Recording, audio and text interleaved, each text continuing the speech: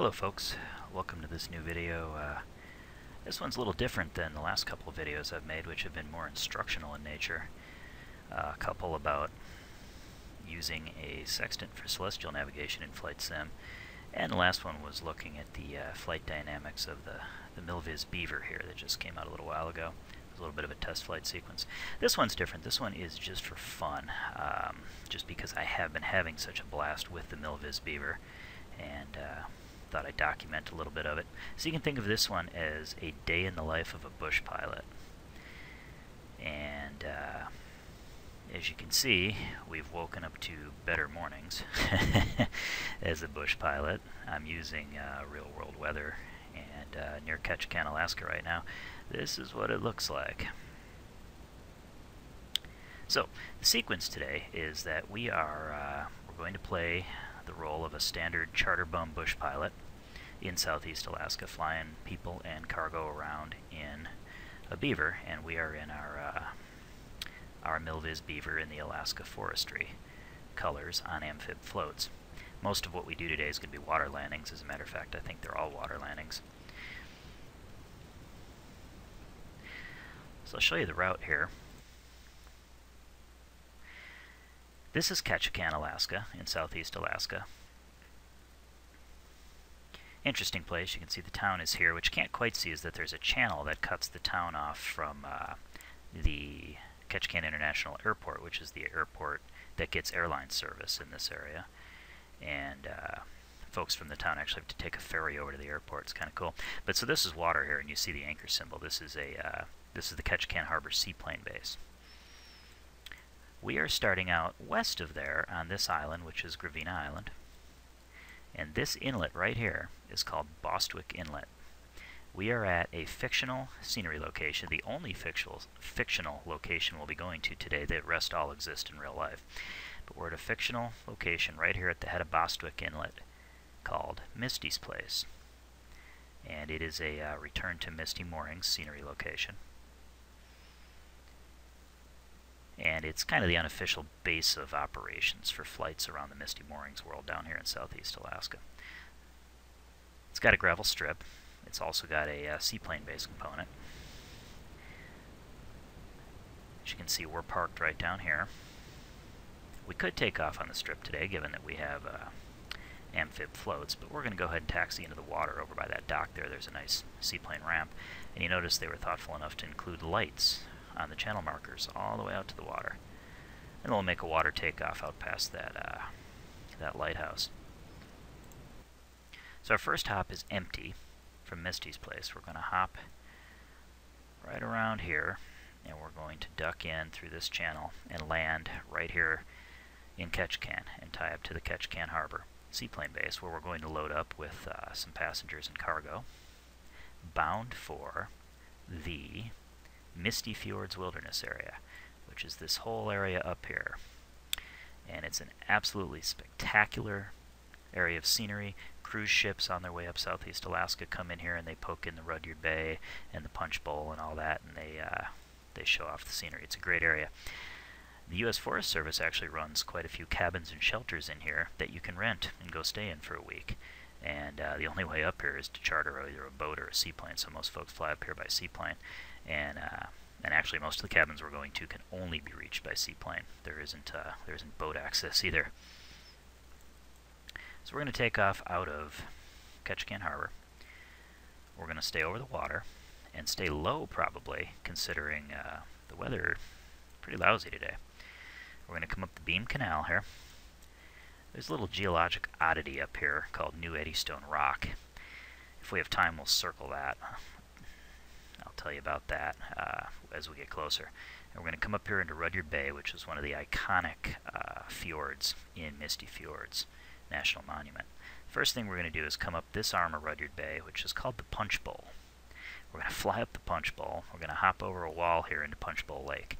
And while it's not charted, there is in real life a U.S. Forest Service shelter right there. And it exists in the ORBX Pacific Fjord scenery. I'm not sure if ORBX put it in or if it's a return to Misty Moorings location. More about that later. But we're going to drop some cargo off here. We're going to pick up a U.S. Forest Service employee that's been doing some maintenance work on this shelter. We're going to take him back down through the Punchbowl, further up Rudyard Bay, up this way into Nuya Lake, into the basin here, and land in Nuya Lake, and drop off our Forest Service employee at the Nuya Lake shelter to do some maintenance. We're going to pick up the folks who are staying in the Nuya Lake shelter. They wanted to do a 2-cabin vacation along with a couple other folks on the list, so we're going to run them from Nuya Lake on up through here, and then we're going to climb a bit up to Big Goat Lake, which is a little bit higher up. It's almost 2,000 feet in elevation. We're going to go into the Big Goat Lake shelter right here, and we're going to drop off our current passengers at Big Goat Lake with some new supplies. We're going to pick up the folks who are currently at Big Goat Lake. We are going to fly them down, and I do mean down. This will be one of the more striking parts of the flight. It's down a pretty good cliff down here to Wilson Lake. And again, it's not charted, but there is a cabin up here at the head of Wilson Lake, and we're going to take our folks and drop them off there. Then we'll fly an empty leg just down the length of Wilson Lake here to the Wilson Narrows cabin, which is another real U.S. Forest Service cabin. We'll pick up the folks who are there, and we're going to take them back to Misty's place with us. They have a guided hunt scheduled on Gravina Island tomorrow. So we're going to run down Wilson River to the head of Wilson Arm here, where right here at these two rivers there's another Misty Moorings scenery location called the Wilson Lake Lodge. We'll overfly that. We won't land. We'll continue on down out Wilson Arm through the water, or over the water I should say, and we'll probably again be staying low because down here in the more marine areas the ceiling's very low today, and we're going to duck back into Misty's place. That's our mission for the day. And I want to show you that again in Google Earth, just because if you aren't familiar with Return to Misty Moorings, I think people don't understand just what they've put together over there. So here we are. This is Bostwick Inlet, Misty's place right here. This is our starting and ending point. Okay, you can see that all these icons here, I've got a KMZ file activated that shows all the Misty Moorings scenery locations. So they've got a little yacht club. There's a story behind all this stuff, and you can see there's all these cabins on here. The deal with the cabins is that when ORBX made their scenery, they included quite a few of the U.S. Forest Service cabins, but they also omitted quite a few. The good folks at Return to Misty Moorings put all the missing cabins in, and they charted them all for us. Up here in Ketchikan, you see they've got some additions to the Ketchikan International Airport. They've also got a Ketchikan Harbor edition. It's not even charted, but we are running it. And all these other sceneries. And if I zoom out, you can see just up here in the Misty Fjords area, look at all the cabins that they've added. And here's our Wilson River Lodge. But now, just for effect, I want you to keep in mind that every icon you're seeing is a freeware scenery location that someone has set up at Return to Misty Moorings. They're all a whole bunch of fun to fly into if you like bush flying. I'm going to zoom out now. Those are all Misty Moorings scenery locations. From southern Alaska, and heck, now they've actually added the pipeline all the way up to the North Slope. But look at the concentration of scenery locations on the Kenai, all the way down southeast Alaska, and fairly deeply into British Columbia as well, as you can see, all the way down the coast into, though it's a little sparser down here, but they are extending their reach into the Pacific Northwest ORBX scenery.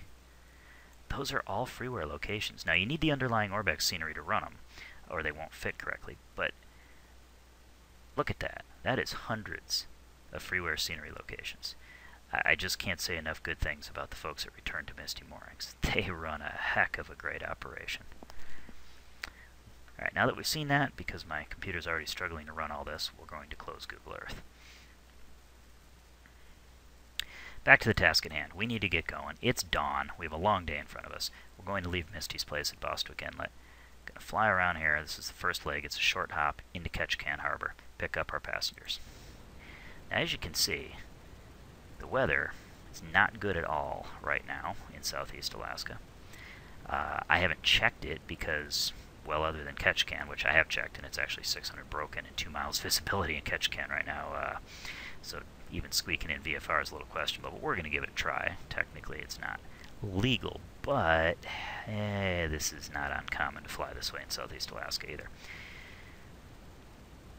But I don't know how far into Misty Fjords we're going to make it today. All we can do is poke up there and take a look, and well, that's true-to-life bush flying, isn't it? I've got the sim paused because I didn't want dawn to get away from us. I wanted to take off near dawn. That's why the raindrops are paused. But I think that covers all the preliminaries. So, why don't we get going?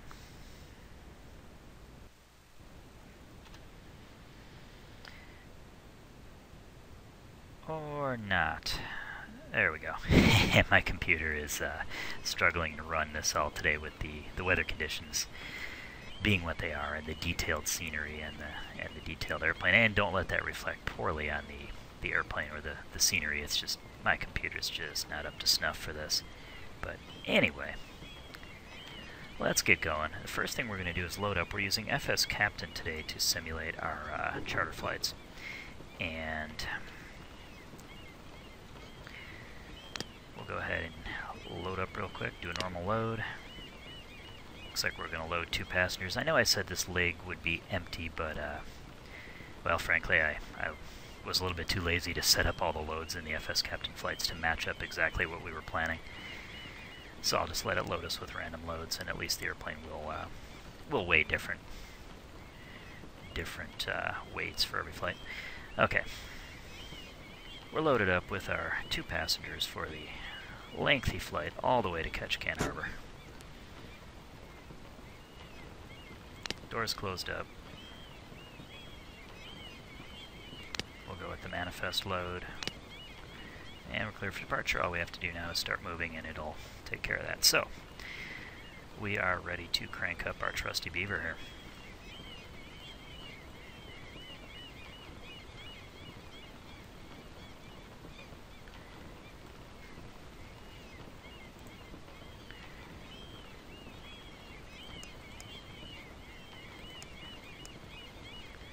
That's that sticky switch problem that this airplane has sometimes. It's related to frame rates, and since I know my frame rates are low today, we'll probably see a good bit of that.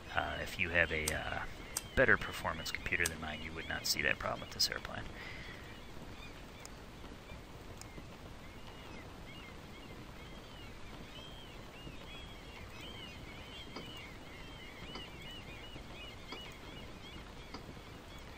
Alright, fuel system's pressurized. We're burning out of the full tank. Mixture's rich. Pumps on. Mags are hot. Clear prop. Well,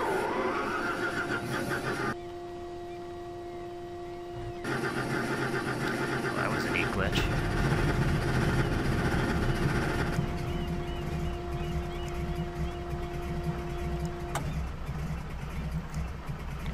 Don't think we need the cabin light, but we'll get the radios on. We will get some instrument lights on. But not that bright. There we are.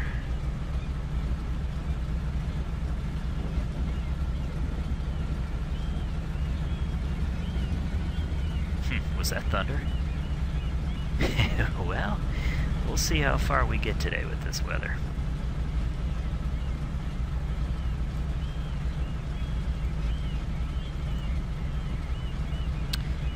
Alright.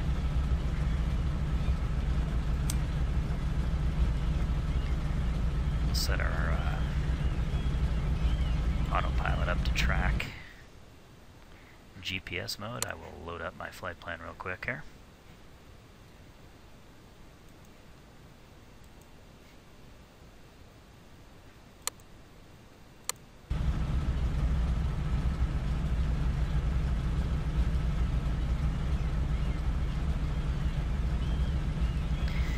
And I'll set up the autopilot. I am going to use the autopilot on these flights, and I know some folks would consider that heresy in this kind of an airplane, but gives me more time to look around, and with the weather being what it is today, we'll take all the help we can get, really.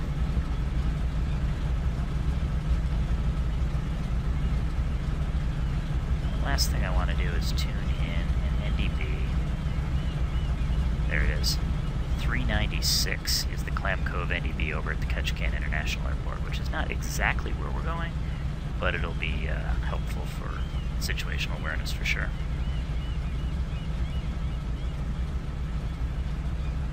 NDB is difficult to tune in this airplane, or the ADF I should say is difficult to tune in this airplane. There's an update that MilViz has coming out really any day now, and I'm hoping it addresses that.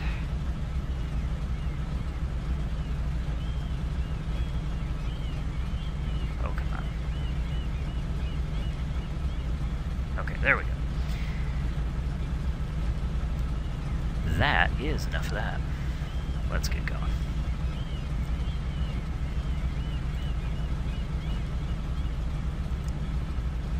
Flip the landing light on. Nav lights as well. Crack just enough carb heat to make sure we stay in the green, because with today's conditions, carb icing could definitely be a concern.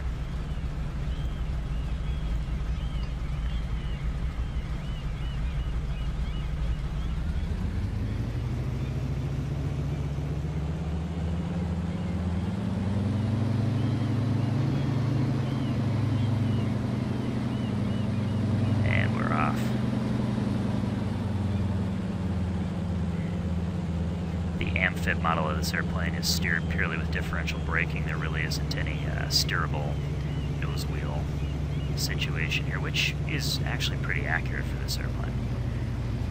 Well, really for amphib floats in general is what I mean to say. Alright, so if I remember right, there is a ramp over here. There it is. And we can get ourselves into the water here. I also remember this ramp being very bumpy, and you want to take it real slow.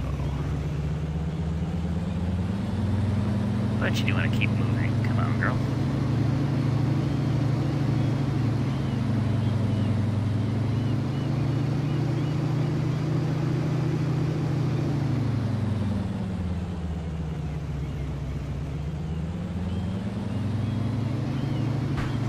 There's the bump, there's the bump. Whoa.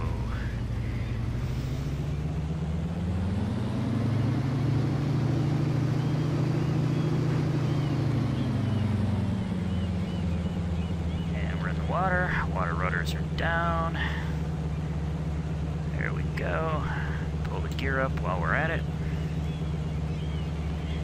And we'll take this channel. I think this one takes us out to the takeoff area a little bit quicker. The other one over there goes over to another seaplane dock.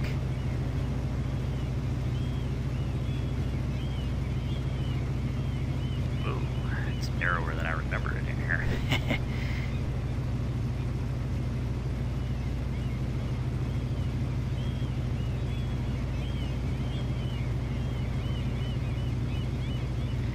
Funny, it almost doesn't look like it will work, but as long as you stay between the lighted markers, it usually does.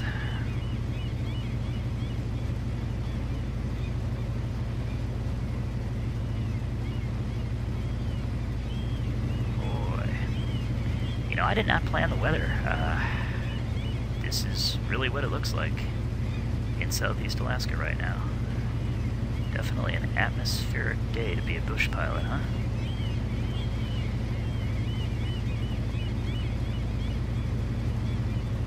Alright, we'll turn out to the left of the lighthouse there. You can see the seagulls circling around the lighthouse. You can hear them as well, probably. They're fun to take off out of the dirt strip and fly past that flock of seagulls on the way out.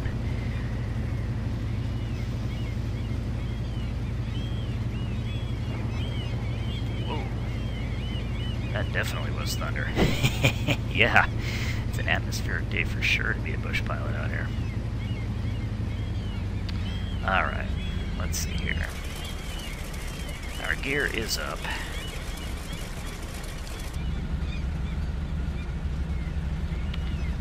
We will get our strobe lights on. We'll turn our pitot heat on today as well, because both this airplane and FS Captain model pitot tube icing, and we don't need any of that today. And considering the thunder we're hearing, I'm going to go ahead and crank up the MilViz weather radar too.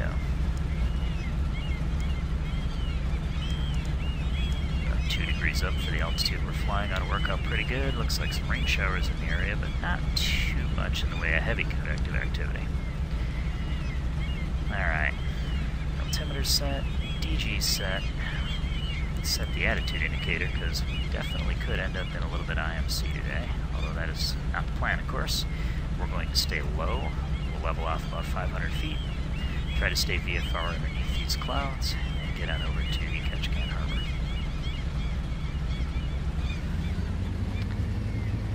And here we go. Water rotors are up.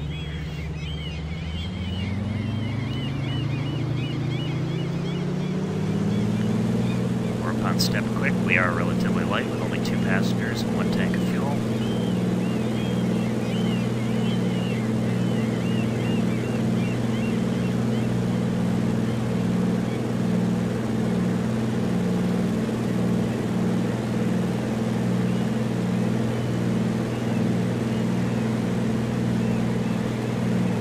And there's the unstick, and we're off. And that little chime was FS Captain indicating that we're airborne. Oh, I know why that took longer than usual. Got in a hurry, folks. I didn't put any flaps down for takeoff. She gets off the water a little better than that. Alright. Leave the mixture alone. We'll pull the prop back to our climb power setting of about 30 inches at 2,000 RPM. We're already coming through about 400 feet. Level off for 500 feet, which looks like it'll just barely keep us VFR. There is another Misty Moorings scenery location over there called the Misty's Yacht Club. You can just barely see it. It's a collection of boats. There's an old wrecked boat over there. But visibility being what it is, it's not going to show up great today. We're just going to head out around this point here. Cruise power is about 29 inches and about 1750 RPMs what the manual recommends, so about 1800.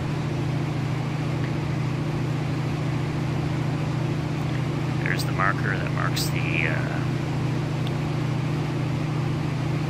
east side of Bostwick Inlet. We'll head out past that.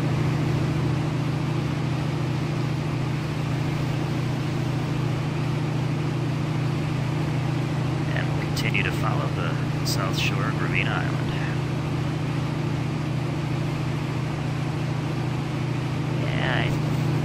Doesn't get any worse than this, I think we can get over to Ketchikan. Certainly not great, is it?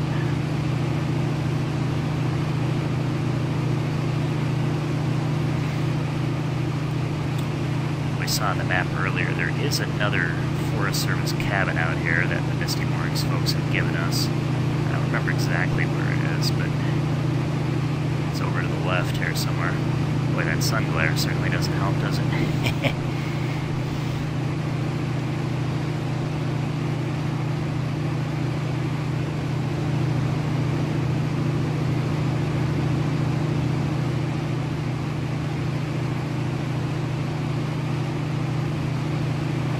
I think there's the smoke from it right there.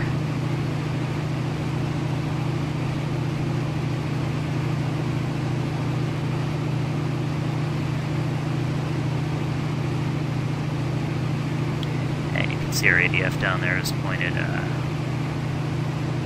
about at a 330 bearing to the station, and that's about right. You can see the smoke plume from that other cabin I was talking about right there. At this point, I'm going to go ahead and turn the autopilot on to nav mode and altitude mode.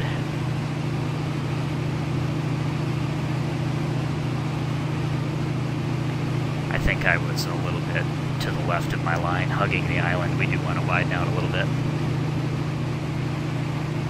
If we check our GPS here.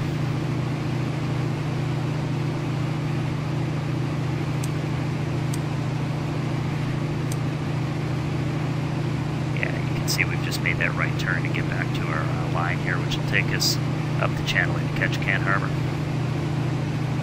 I'm flying the panel version of the Beaver without the GPS installed because A, it's an older panel and I like it in this airplane. B, it helps my performance a little bit on my computer here, especially when I'm recording in lousy weather. And really, to this day, there's plenty of airplanes like this running around Southeast Alaska without any panel-mounted fancy avionics. You know, these days most guys are using an iPad or something with ForeFlight on it, so we'll just go ahead and say that our pop-up GPS simulates that, though it isn't quite as nice as ForeFlight. Boy, we have some lower clouds out here, don't we? And you'll notice all the flashing light navigation markers here on the water. You see that these are for boating, and I believe they came with the ORBX scenery. But the neat thing about them is they actually mark navigable boating channels.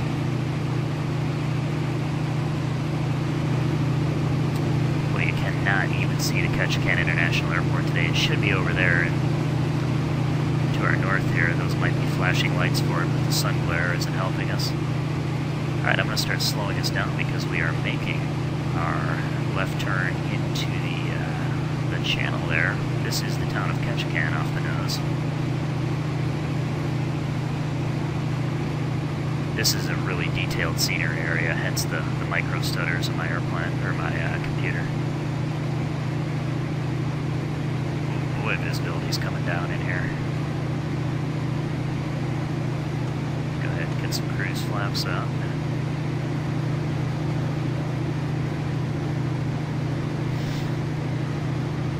Turn the autopilot off,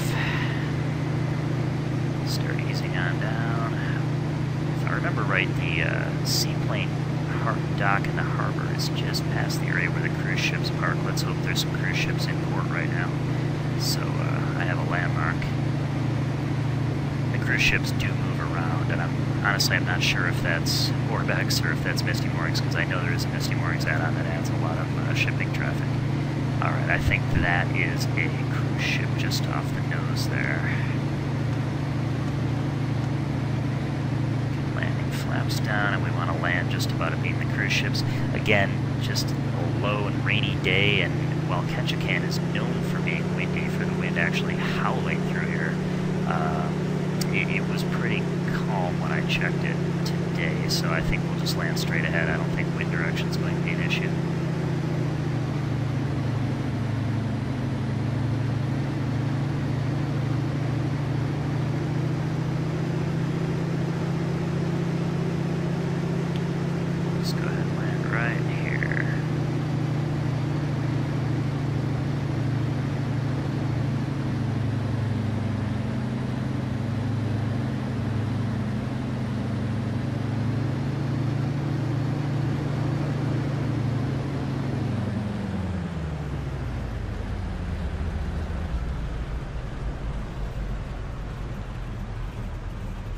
The stutters are bad today.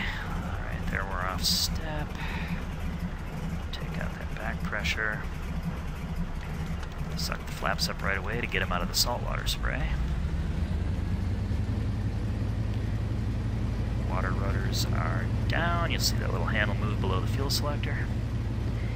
And that looks like a Cub. Yes, there's the seaplane dock right there. Let's turn some lights off so we don't blind everybody coming in, huh? Radios can come off too, so we can cut the engine when we're where we want to be. And we'll turn in here.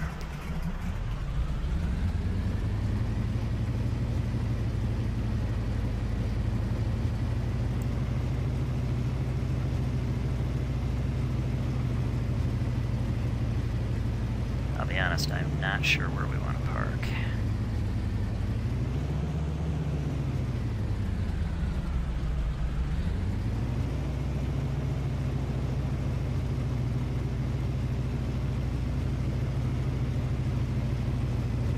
Here we go. We'll just go right in here.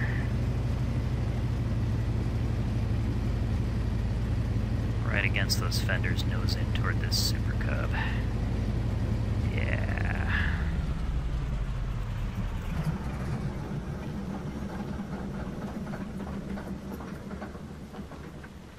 And we'll go ahead and say those are our passengers, and this is close enough for someone to toss us a line.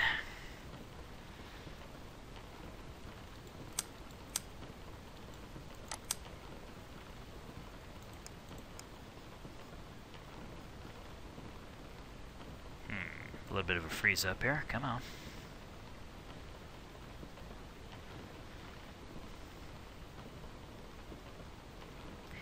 Wow, this is, that's not typical at all. Recording software must really be taxing things. Alright. And we completed our flight early. FS Captain gives us a score of 100%. Let's see why. Base score is 85. We are on time with no block revisions, so we got a +5. Passengers said we had a smooth flight.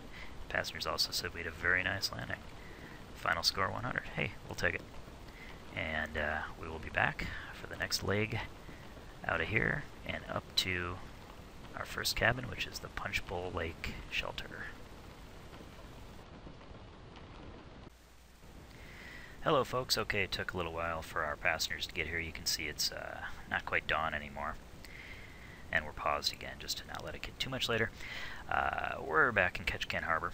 Our next hop, and this is one of the longer legs until the return trip home. The next few legs will all be very short. But we're in Ketchikan Harbor here, where you can see it's 3 miles mist and broken 500 right now. And we're going to take off out of Ketchikan Harbor. Fly southeast. Over Mary Island, where there's a cabin charted that we may or may not see. I'm not sure if either ORBX or Misty Moorings put it there. Actually, we're not going over Mary Island. This is the cabin I was talking about. Because we're going to take a left before we get down here. We're going to head up the Beam Canal. This is a lava bay. There is a Misty Moorings cabin up there. Continue up the Beam Canal. Winstanley Island. There's another Misty Moorings cabin right there. And this is the Beam Canal here. This is one of the main cruise ship routes up through Southeast Alaska. So ships come in here. You load this up in Google Earth and you'll find a trail of user photos that trail into Rudyard Bay here and go up the Punchbowl and go up here just because it's where the ships go. This right here, this little island, this is New Eddystone Rock. It's a geologic kind of an oddity. I'll tell you more about it once we get going. The Misty Moorings folks have given us a nice rendition of it, so assuming we're not running late per FS Captain, we'll do a circle around and check it out. Go up here, up Rudyard Bay. The hope is that we can climb up into Punchbowl Lake. There's a cabin right there that's not charted, but it's there in real life, and that's our destination. So we're going to duck into Punchbowl Lake here and pick up our employee at the cabin. And I think per FS Captain we probably have a couple passengers and some cargo too. Again, I didn't spend the time I should have to detail all that. But that's our route. Very common route. Plenty of beavers on floats fly this route all summer and fall.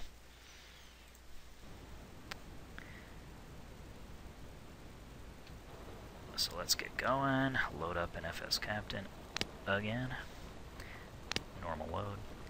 And what I'll do, guys, is I will absolutely put links in the description to different points on the timeline, so you don't have to watch the whole video here, because it's probably going to end up being about an hour and a half, and I know I wouldn't want to listen to myself, or I wouldn't want to listen to me babble on for that long either. So, you know, I'll put in links to the departures and approaches, the various places, so you can see the scenery without having to watch the whole flight if you don't want to.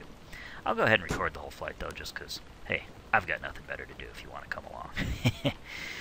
Alright, so we loaded up 2 passengers, 674 pounds of cargo. We've got some gas. We're ready to go. Proceed. Little discrepancy. We'll say the manifest is correct. We are cleared for departure. We'll start the flight.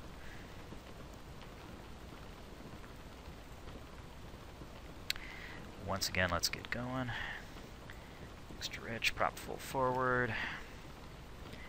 Probably gonna have some sticky switches because of the performance issues around Ketchikan here, just because it's such a detailed scenery around the harbor. She does a lot better for me once I get out into the bush. And as I've said a million times, that's just my computer. I don't want that to reflect poorly on the airplane. Left the mags on that time. That was my fault.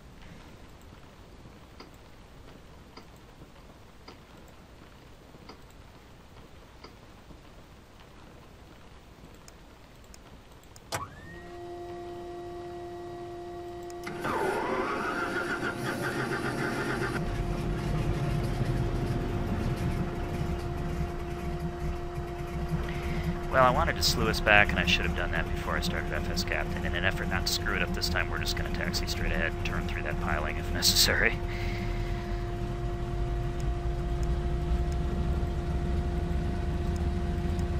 Alright. I don't really know if we need instrument lights anymore, but we'll turn some on just for the heck of it.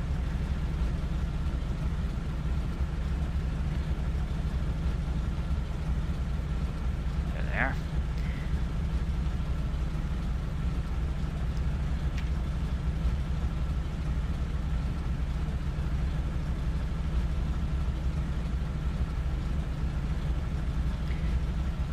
Alright, it's a little longer flight. We do have some fuel in the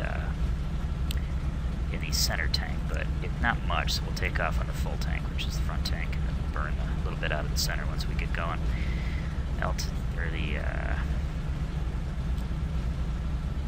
Autopilot set for 500 feet, which I think we better stick with for now. Which flight plan do I have loaded? Ketchikan and Punchbowl Lake, perfect.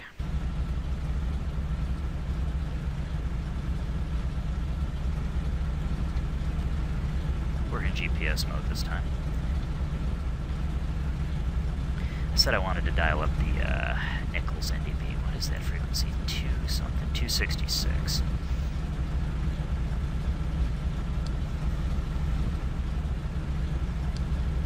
There we go.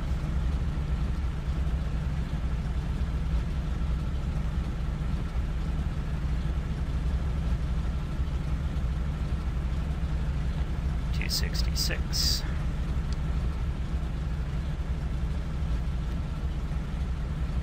Alright. Water rudders are down. I think a left turn out is basically our only hope. We'll give it a good gun and some full left rudder. And, yeah, if that piling wasn't there. Okay. So I'll tell you what, we will take off to the south, since that's the direction we're going, and all indications are that the wind is pretty calm today. We'll go ahead and hope things improve a little bit once we get airborne, and once we get away from Ketchikan, huh?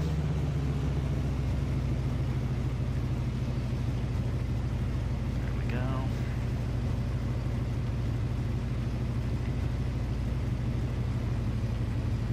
Our radar's on. Gonna turn some pitot heat on, because we're gonna take off right now. More thunder, nice, just in time for takeoff. Strobes and landing lights.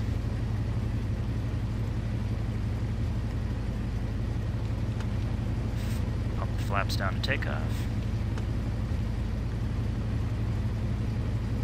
Trim's in pretty good shape. Everybody's ready. So long, Ketchikan.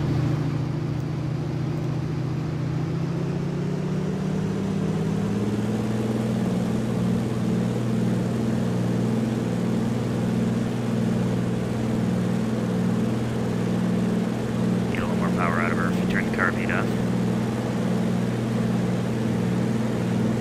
There's the unstick.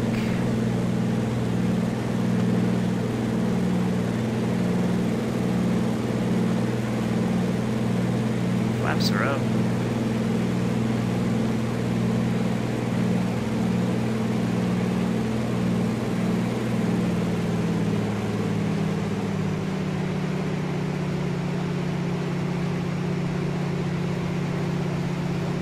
Climbing 30 inches at 2,000 RPM.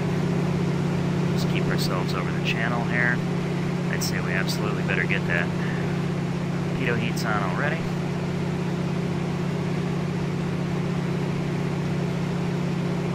Visibility is almost getting worse as we go south.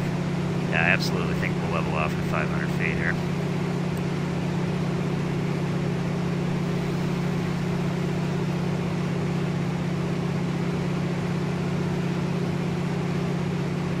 Jeez, I almost need my attitude indicator, and I realize now that I calibrated it incorrectly when we took off from Misty's place.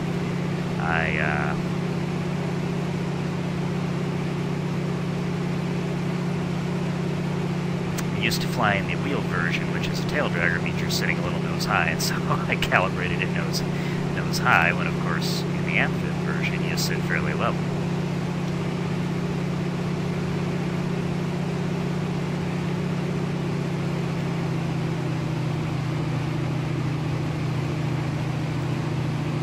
Yeah, I don't think we want to climb anymore. Get back down to 500 feet there.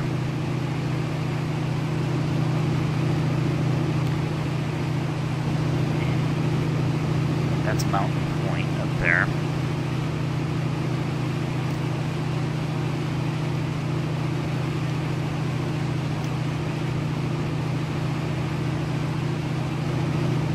Alright, here comes the autopilot. Nav, altitude, right on 500 feet. Looks like it's going to move over a little bit to get on the line, probably. Yeah. Perfectly fine. Like I said, I'm only using the autopilot because what I like to do up here really is look around. I mean, the approaches and landings and the takeoffs are fun from the different bush locations, but in cruise, the scenery is what's cool. That's what I want to be looking at. Alright, FS Captain finally knows we're in the air.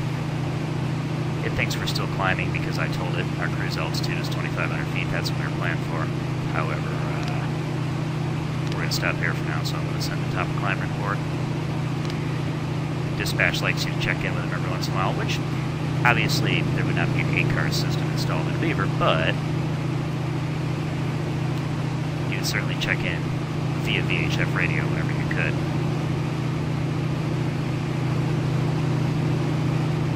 It is kind of a shame just how poor the conditions are. I really do hope it improves a bit as we get south, and then as we get northeast up the Beam Canal.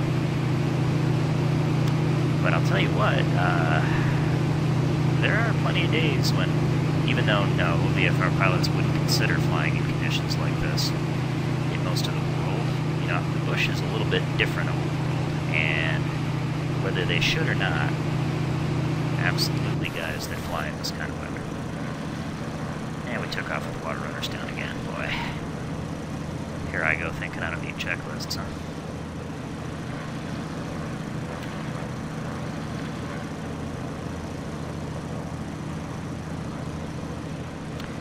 Alright, well we're coming up on that island that has the cabin on it. It's this island here. There should be a little pond in the middle of it. And then,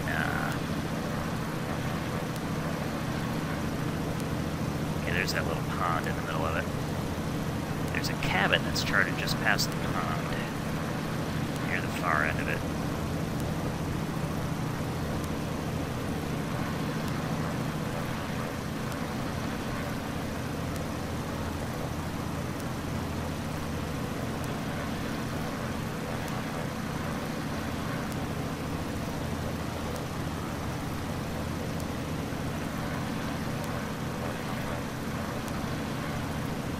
Looks like a series of ponds.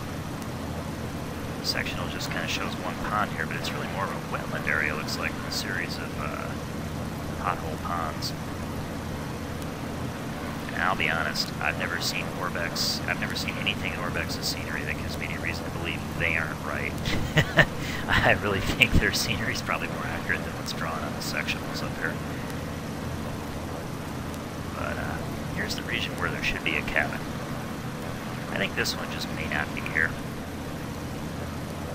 The thing is, ORBX and Misty Moorings both only included the Forest Service cabins and other public residences, and if that's just somebody's private cabin, well, shoot, it's not going to be modeled.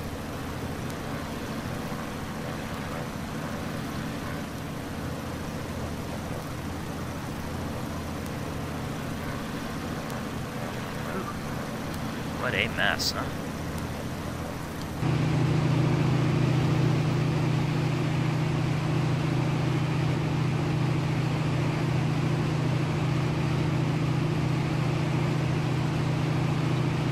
One thing FS Captain will do is it'll track ice accretions. So I wonder...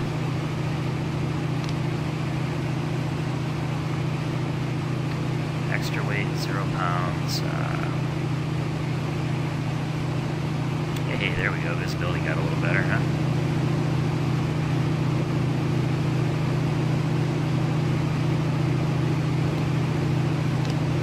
Yeah, so I certainly don't see any ice weight.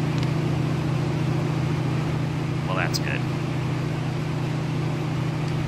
If we look down here at our radar, you can see we're about to get into another rain shower here. This thing really does a very good job. It behaves well as a radar. And so you'll see visibility come back down probably when we get in there. But the radar is getting, or the rain's getting a little more scattered. That's a good thing. So we're running along the south end. That's, let's see here, that is Notch Mountain right there.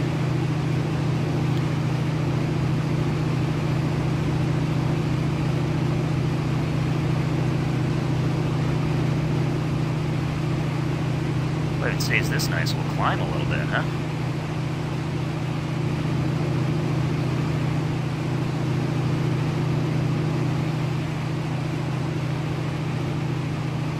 Get up 2,000 feet, or if we're going to regret that.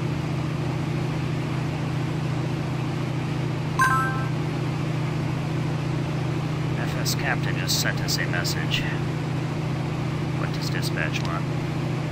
Clear for approach at, this is the code I gave the cabin. So clear for approach, Punchbowl Lake, no assigned gate, no weather available at this time. Clearly. FS Captain, if you guys are familiar with it, you understand it's more of an airline simulator. I've found a way to emulate a bush operation with it, but obviously a lot of its really cool features don't apply to a bush operation. Assigned gates, checking runway status, checking weather for destination, telling you when it's below minimum so you can convert, because that kind of thing wouldn't exist in the bush, right? And so FS Captain just doesn't know those sorts of things, and that's cool. I wouldn't expect it to, and I'm glad it doesn't. What I really like about FS Captain, though, is I like the way it sends me to places that I wouldn't necessarily go. And in this case, I've specified the destinations because I know the route of flight I want to take. But so often, I just ask it for an assignment, and it sends me places. Now, you're not forced to do anything that it wants you to. You can always just reject the assignment and ask for a new one. But it is cool that if you look at what it gives you, and you realize you've never been out that way before, or you know, you might see some scenery you haven't seen before, you go ahead and fly it. It takes me to places I wouldn't have gone, just because I wouldn't have thought to. And so it really simulates that kind of charter aspect of you never know what you might get asked to do next, right? Definitely looks lower to the north, back towards Ketchikan, doesn't it? I think we're getting out of most of the rain here. We were supposed to get into another rain shower in front of us. Oh boy. Easy graphics card, easy. And I bet you that darker cloud is our rain shower. But we're also going to start a turn here any minute. That's the main canal.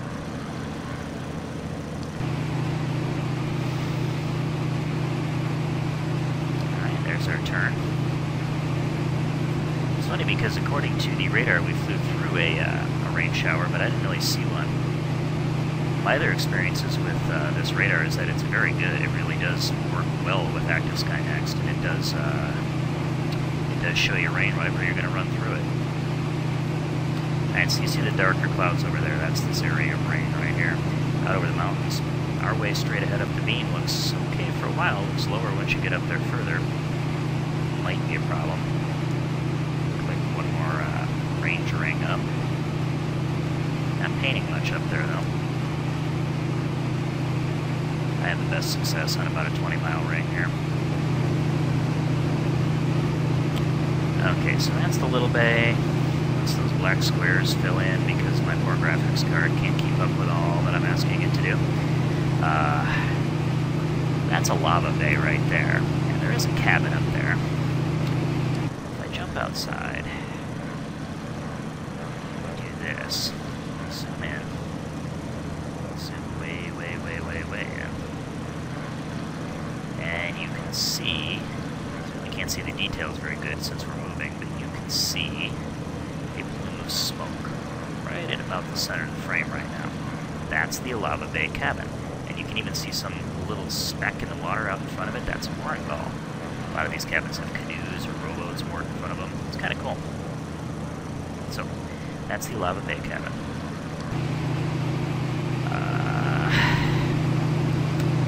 What are we coming up to next? Smeaton Island will be up there, and then the Winstanley Island cabin's up there. Wow, blue sky. Hey, hey, huh?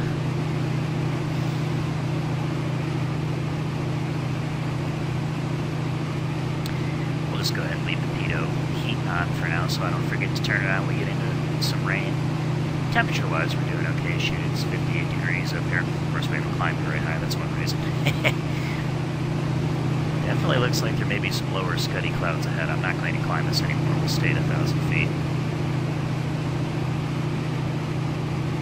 That's right. We said we wanted to get the rest of that fuel, didn't we?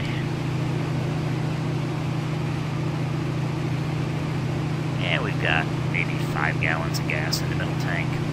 Might as well burn it. Especially in the wheeled version of this airplane. The further forward you can move the CG, the better she behaves on the ground. There we go.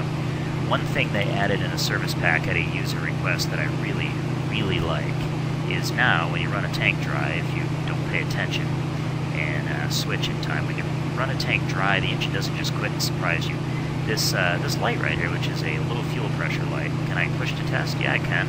I didn't realize that. This is your low oil pressure light here. Well, anyway. The low fuel pressure warning light will start to flicker at you. And that tells you that you're running out of gas in that tank, and it's a visual cue to switch tanks. It's a reminder.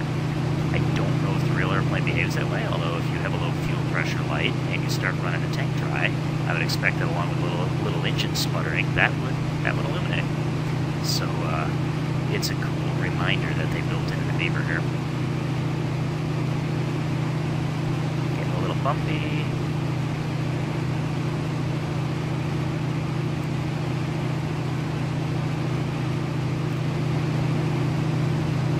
That little island right there is charted on the sectional as Rudyard Island, which is the same name of the bay we're going up, Rudyard Bay. They're not really next to each other, but Rudyard must have been a person of some consequence around here.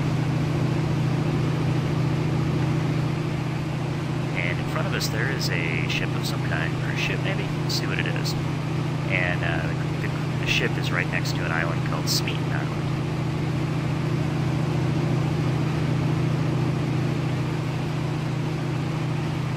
I don't think we need our instrument panel illumination anymore. Let's turn that off.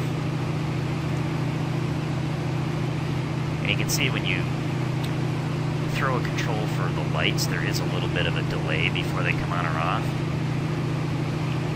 At least on my system, perhaps it's a performance issue. I'm not sure. I know that the lighting is fairly custom. It relies on some custom MilViz gauging. But one thing I'll say about it is it looks fantastic. There's also a cabin light you can turn on or off, and a map light. And it's some of the nicest instrument panel lighting I've seen.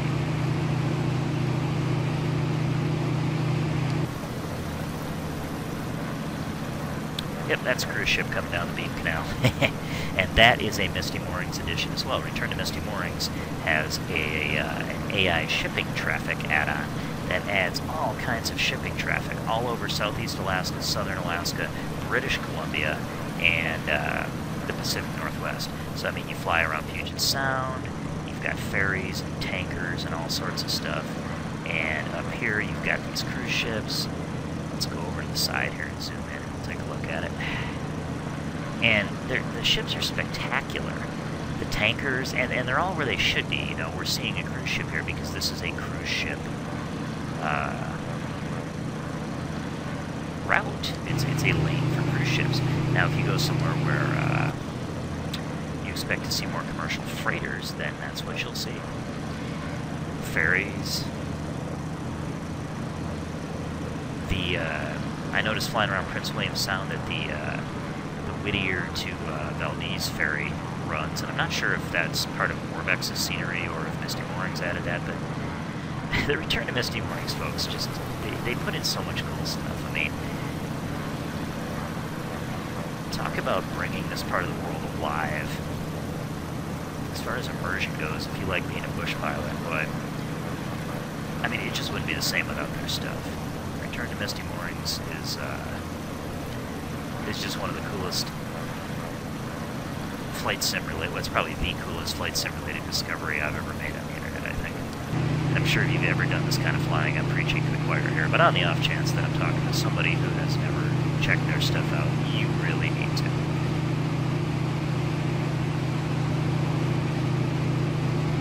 Yeah, using FS Captain with the Misty Moorings scenery, which, you know, a lot of the Misty Moorings locations do show up as airports. They're coded as airports, and so you can fly to them. FS Captain will dispatch you to them. A lot of the Misty Moorings scenery locations, though, are not, including all of these cabins, and so I've had to create little AFCAD files for them just with a fake water runway. And then FS Captain will create missions which fly to them, and that's cool. I don't mind doing that. When I am finally done creating AFCADs for all the cabins and things, maybe I'll send them over to Misty Moorings, see if those guys are interested in putting it up, if anyone else wants to use them for this kind of thing. But FS Captain will dispatch you to a lot of little just gravel strips, farm strips, depending where you're flying. ORBX Pacific Northwest, they include just a ton of private grass strips, and you know, you can fly around all those. They'll dispatch you on jobs to those, and that's a lot of fun. And up here in Alaska, southern Alaska in particular, the region south of Anchorage and southwest Anchorage, down the Kenai Peninsula and the Prince William Sound region, boy, there's a lot of great little gravel strips, and that's all ORBX, you know. I mean, Misty Moorings has some great additional locations there, but ORBX alone has great airports to try to land at, and I really like flying the wheeled version of this airplane. It makes three-point landings beautifully. Wheel landings, they're tricky, but takeoffs are fun, and three-point landings are great. It is a lot of fun to try to get into narrow, you know, sloping bush strips. Alright, so this on the right here is Winstanley Island, and so there is a cabin, but at our altitude, I'm not sure that we'll see it. Hearing some thunder again. There's definitely some more rain up there to the left, but that's okay, because we're going to go up here and take a right turn in a little bit.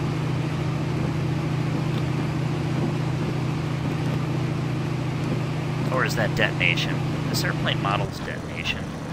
I think that's what it is. It's possible to overboost the engine and cause detonation. Yeah, look at the exhaust stack and you'll see a little flame coming out of it. I think the sound loop could be a little better for detonation, but that's what that is detonation. Now, if it's an overboosting issue, all you'd have to do is reduce the manifold pressure a bit, but that doesn't really help much. What does help is cracking the carb heat on it, and it doesn't take much.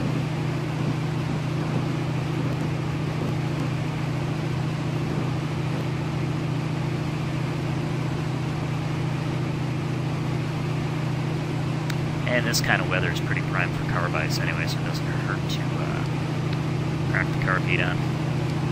Now then, we've got decent visibility. That other cabin I was talking about should be behind us a little bit. Back in one of those bays there, but I think it's probably blocked by trees from here. If we were higher or we flew over there, we'd find it, but that's okay, we don't need to, because coming up ahead, we've got New Eddystone Rock. That's right there.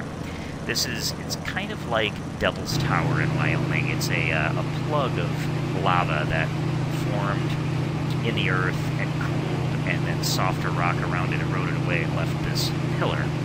Let's see how we're doing on time here per FS Captain.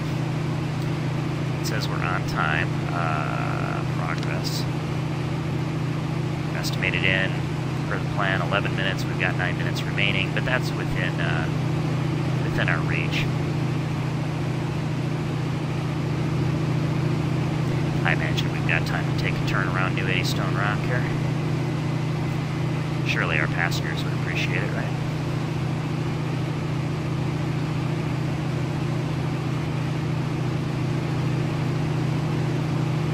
And Misty Moorings did a good job. If you land out here in a seaplane and pull up to it, just look at it up close, it's really neat. And you actually, a lot of Misty Moorings scenery locations are on or near water, and so boating is actually something fun if you have a boat that you like to use in flight sim. I've never tried it, but I think it would be pretty cool. I'd like to try it. They've actually got some float plans over there that bring you up rivers and that sort of thing. Try to be gentle for our passengers here, right? Or we'll get dinged by FS Captain. There's New Eddystone Rock. And if I were to get lower or closer, it would be even more detailed. And I think there's seagulls flying around it and everything else. But you can see one pleasure boat pulled up to it. Maybe it's a popular party spot too, I don't know.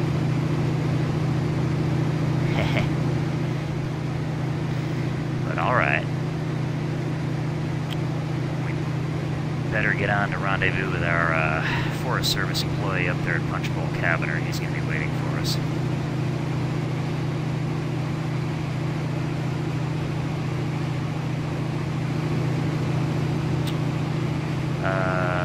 Well, Rudyard Bay would be to the north. Why don't we try going north, huh?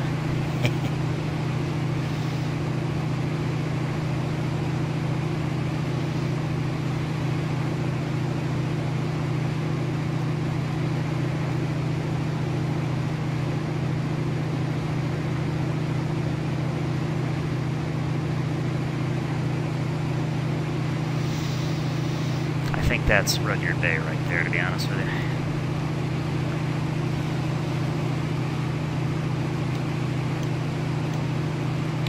Alright, I'm going to give it back to the autopilot.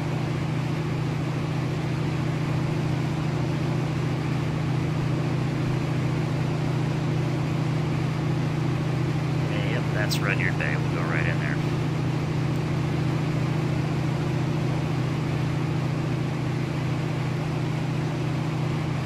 So at this point, it estimates per the plan, we'll be in 10 minutes.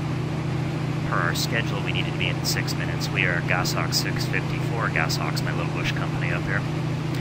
We're going from 5KE, which is Ketchikan Harbor Seaplane Base, to CZ-14, which is the what I named the Punchbowl Lake shelter.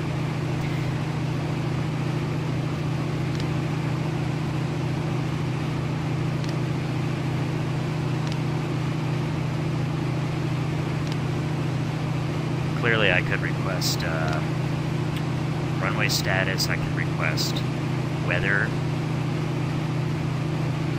If you're going to divert, you have to transmit that. If you ever going to run into a delay, you have to tell dispatch about that. Using this with a true airline flying simulation, you know, like this PMDG 737 NGX or something like that, would be really a lot of fun. I think it would add a whole new dimension.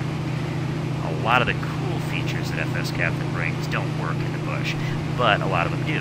Enhanced icing conditions, enhanced turbulence and thunderstorm issues, random failures, bird strikes. You know, these things can happen when you're running FS Captain, and they all have consequences.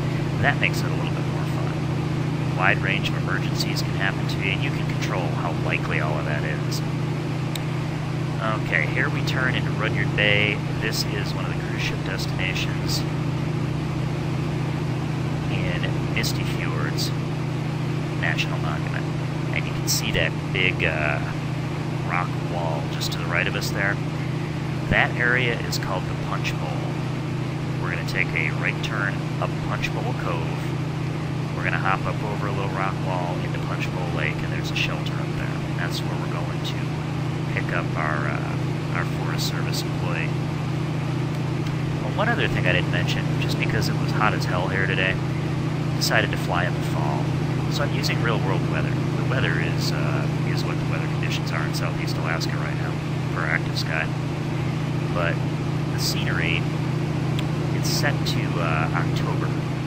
And so, as we get up in elevation a little bit, we may actually start to see some color. We might see some aspen trees or birch trees turning golden, that kind of thing, maybe some larches. And I don't know that there's any fall color up around Punchbowl, because we're not high enough in elevation. But I think once we get up by Big Goat Lake, we might be.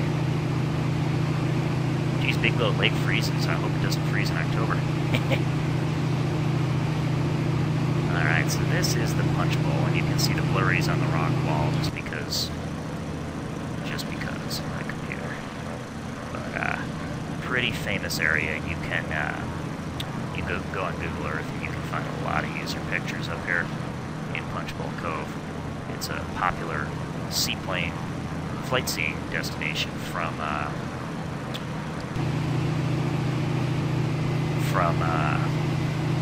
Ketchikan. Uh-oh, you see our yellow light flashing? That's our low fuel light. We better switch onto the front tank here, or our engine's going to quit on us. There we go. And we are flying just about right over Punchbowl Lake shelter right now. Down here on the left, just past this point. Well, that's probably it right there. Yeah, that's it right there. No smoke with this one, it's just kind of a lean-to shelter, so... Oh yeah, there are some aspens colored up here, cool. So we're gonna hope there's not much wind up here. Turn around and land the other way.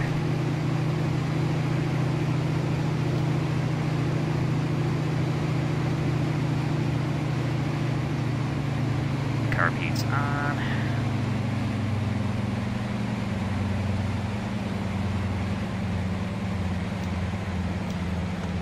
Some flaps, props full in case we need to go around, plus it gives us a little more drag.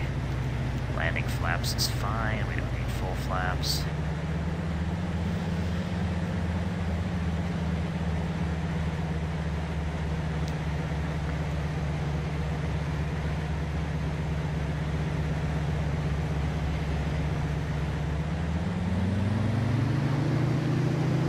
We don't need to land way over here, we'll go around these little islands before we land.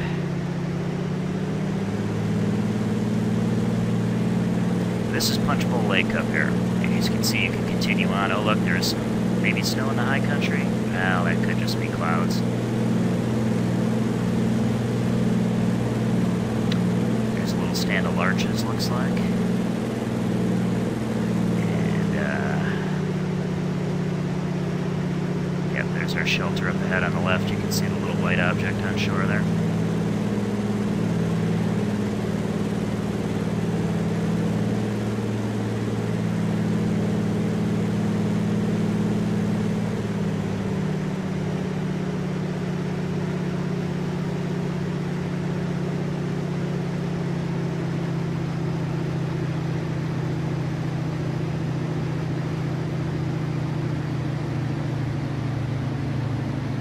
First time I've tried coming to one of these shelters I created in an FCAT for an FS Captain. We'll see how this works. Typical seaplane landing, carry a little bit of power, brush the floats on, although this doesn't look like glassy water. There we go. Power to idle as we bring the yoke all the way back, keep the floats from digging in. There, we just fell off step. Water rudders are down.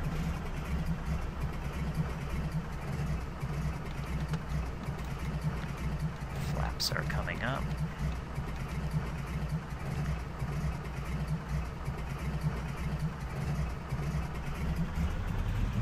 Gonna go ahead.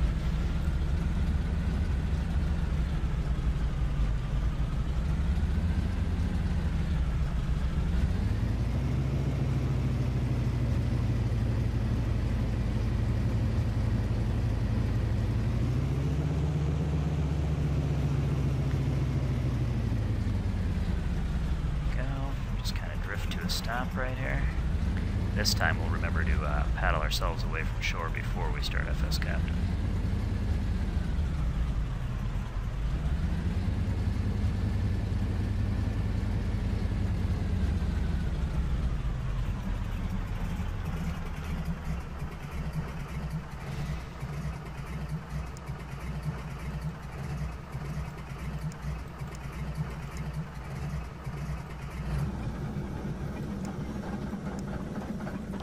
Boy, the sticky switches are getting annoying, aren't they?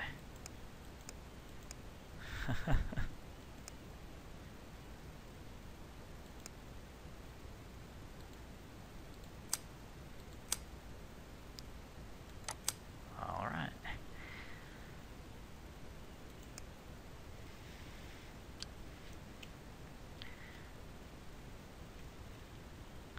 There we are. Punchbowl Lake shelter.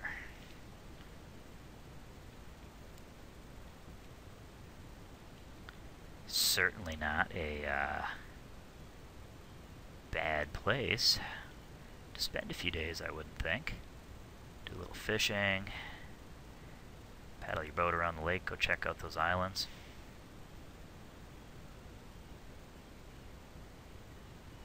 Yep, there's worse. There's worse. Let's see how FS Captain scored us. Well, it said we're early. That's good.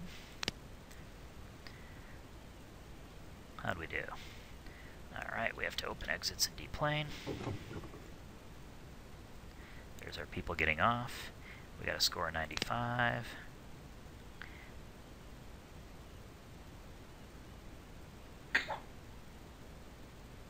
.123 feet per minute on landing, not terrible. What's our, thought there was a way.